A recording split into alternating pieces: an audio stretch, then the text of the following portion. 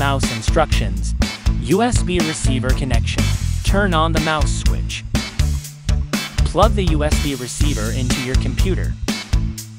Click bottom button until green light is on. Connection successful. Bluetooth connection. Turn on the mouse switch. Click the bottom button until Bluetooth indicator light is on. Hold the bottom button again until the Bluetooth indicator light starts flashing. Open Bluetooth settings to add a device. Click the device name to complete the connection. Connection successful.